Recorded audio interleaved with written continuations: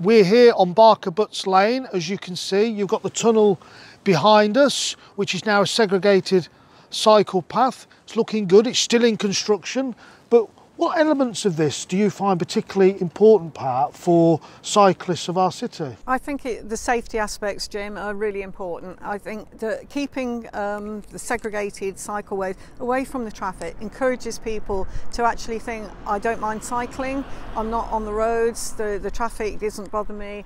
This is really safe as you go underneath the archway here, brings you out right the way into town. It's not finished yet, but we're getting there. And this is all part of the bigger thing in Coventry to sort of make sure that we have a cycle route that actually embraces the city.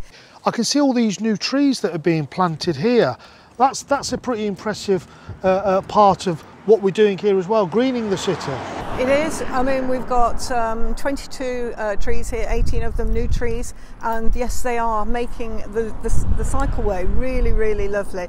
As they mature, you'll see it more. In the springtime, you're starting to see it already. And new hedgerows as well, and we're protecting existing trees as well, because we've actually moved the cycle path in order to actually make sure we keep the trees in place. Yeah, we are. We're making sure that we do as much as possible. Part of the air quality, the trees, the as you say, the bushes that we have on the side, making sure that we green as much as we can.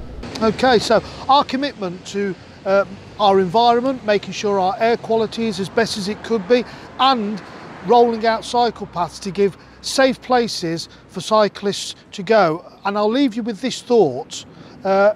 If we don't build these cycle paths, those reluctant cyclists definitely will not take it up. And we're already starting to see an increase in the number of cyclists on these new paths in and around the city, and there'll be more to come.